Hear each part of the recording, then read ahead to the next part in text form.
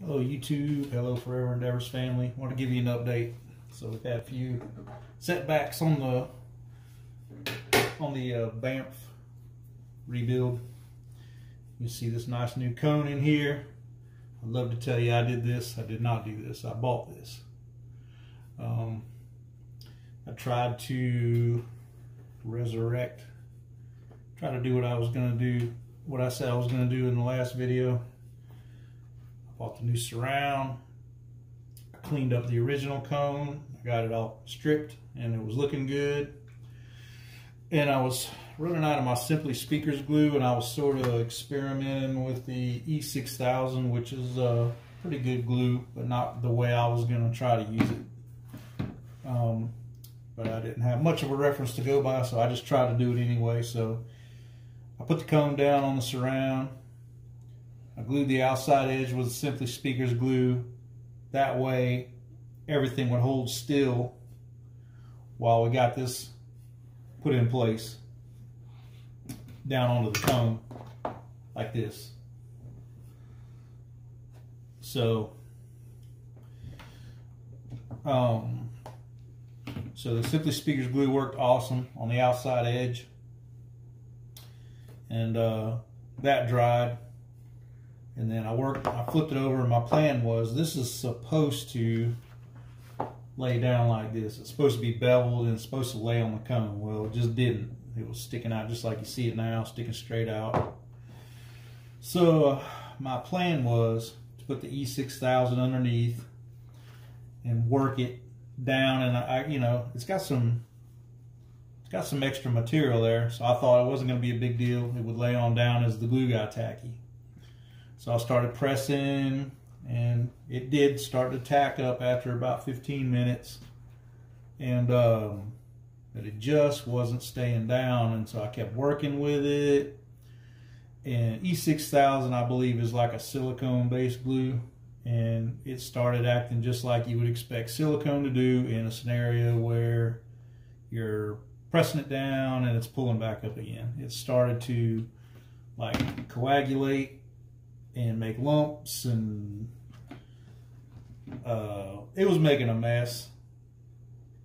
And I was still facing having to stitch the thing, and I was like, nobody's really gonna do this. They're just gonna buy the cone, because the cone isn't that much more than the surround is anyway. So I just stopped and pulled the cone off of the surround before the glue was 100% fully cured, and I had to throw the whole thing away. So I kind of saved this. I don't know what for. I'll probably never use it for anything, but ended up doing the same thing I should have done right from Jump Street. Just bought a cone. It's just a smart thing to do. It's not that much more money, and it's done already. I guess I just wanted to see if I could do it, and I think I could have gotten through it okay had there been a better fit here. I'm not blaming anybody for that. I'm sure there's people that can work with that the way it is and get it done. I'm just not there yet. Still new, still learning this stuff. But anyway, so then I was presented with another setback in my mind. Was okay, well, now we're getting into some nice equipment, nice cone. We got the 8-layer voice coil. It's a copper, it's a nice piece. We got some really good spiders, so we're kind of getting into a little bit of money. And we still have this motor that, in my mind, is just inadequate. Basket, I've grown to really kind of like it, but I just can't wrap my head around those little motors that are on here. And initially I was like, yeah, I'll never probably turn it up all that loud or whatever. But I'm just kind of the guy. I'm that guy that if I'm gonna do it, I'm just gonna do it all the way. I'm just gonna go all the way if we're gonna go that far with it. So, and so what I think I'm gonna do, as of right now, don't hold me to it, but I believe what we're gonna do. I bought this kicker CVX probably a year ago. My buddy owns a pawn shop, and it had a ripped surround, and it's pretty wore out. Still works, but the spider is kind of sagging. Like when you set it up right, the cone actually settles down a little bit. It's just someone beat the brakes off that thing. And if you push on it, you can kind of feel coil rub.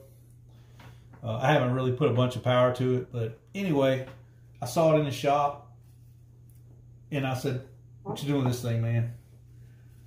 He said, "Give me 40 bucks." And I was like, all right. I was pretty much set on buying it. I looked at the surround. I saw it was torn. I said, man, the surround's got a rip in it.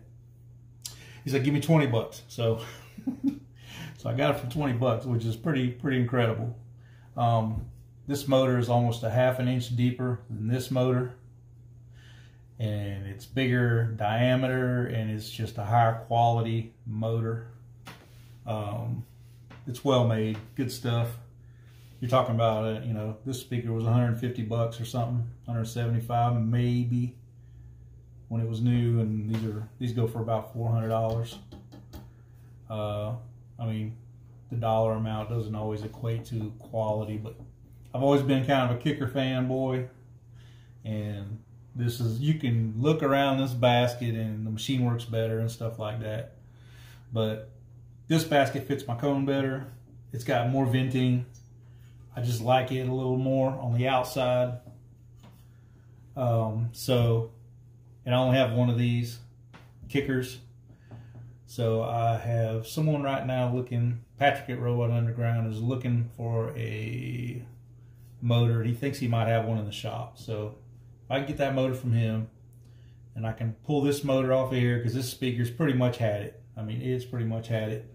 Then we're going to rebuild both of the Bamfs with these cones right here, the CVX motors, and if the 8-layer coil, I still have to see how big the gap is in this. The depth is great. It gives us the depth so that the voice coil is not going to bottom out. So that's really the bottom line. These right here, the machine works clean on them. They did a decent job. They're just not deep enough for the size spider that's here and all that. So we can use the CVX motor. We're never going to bottom it out in the CVX motor. And it's a little bigger, so we're going to have a little more motor force. And everything will just be dialed, in my mind anyway. So, so this basket, CVX motor, the new cones from Lord of Bass, and yet to be seen if we can use the 8-layer coil, but spider works, and all of that. So that's going to be the new plan for the Bamf 15s, and I'll do something else with these motors, because these are good motors. They're just maybe better for like a 10 or 12 with a smaller spider. And what I like about what they did here was, it makes me feel good about the basket too, is what you can't see is a good machine work. When everything's assembled, cheap speakers generally, when you pull them apart, this machine work is bad in here. Nothing's painted, it's raw. Sometimes there'll be surface rust, but they went out of their way to put a good finish on this so it wouldn't corrode. The machine work is clean and smooth. They're pretty good quality, just they're kind of shallow for that big giant spider. So I know I'm probably repeating myself, but that's okay. It's all right. It's all right, man. But that's what we're doing moving forwards. So I will get back with you guys as soon as I know something from Patrick. But we can go ahead and tear into this one, recover the motor. I'm probably going to have to drill new holes. I don't care. I'll do it. Hopefully the holes will match, but that'd be a, I don't know. I don't expect that to happen, but yeah. So I can break this one down and start the process, and we can go ahead and probably put this one together if the voice coil fits this gap. If not, we'll have to get another voice coil that fits this gap. I'd rather it be a hair loose and not have any chance of any rubbing than to be so tight. This one's fairly close to, it's a tight fit in here. it's snug. So, beautiful coil though. I measured them all, 1.2, 1.3, 1.3, 1.3. And then you just parallel, and then you have two ohm coils, roughly. And then you go parallel with, I'm going to go parallel with that to end up at around 4 ohms for my Carver amp that they're going to be hooked to. Later on, if I put them in a car, I can go 1 ohm. So, but you can see, I don't know, that fits all right.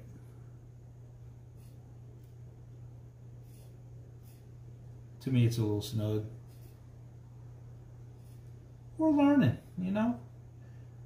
Challenge is okay. It's funny, some of the wires are touching and you can feel the resistance when you feel the power kind of pushing back on it because it's charging itself just a little. But anyway, yeah, hopefully this fits in here. If not, we'll just have to get some different coils. But like I said before, these being tighter, as long as we get them centered perfect, they say that equates to better sound quality because it's closer in the gap. I guess it depends on how much force the motor makes and how true that really is. I mean, if it's, I don't know. So it's all speculation until it's not. So, but that's where we're at. Thanks for hanging in there. Sorry it was a long stretch between there, but I messed the cone up and scratched my head for about a week as to how to move forwards with it. And then these popped up on Lord of Bass website. I've scrolled through his website so many times and never seen these. Either they just weren't on the eBay site and they were maybe on the website, and I never did think about looking at his website. I just thought whatever was on eBay is what he had. But anyway, I was scrolling through eBay again, and lo and behold, boom, these are perfect. I mean, they are perfect. You put the spider in here and you set this in, it just does touch the spider and it fits this voice coil perfect. So I'm super happy about these cones. We are getting into a little bit of money. These weren't cheap, you know.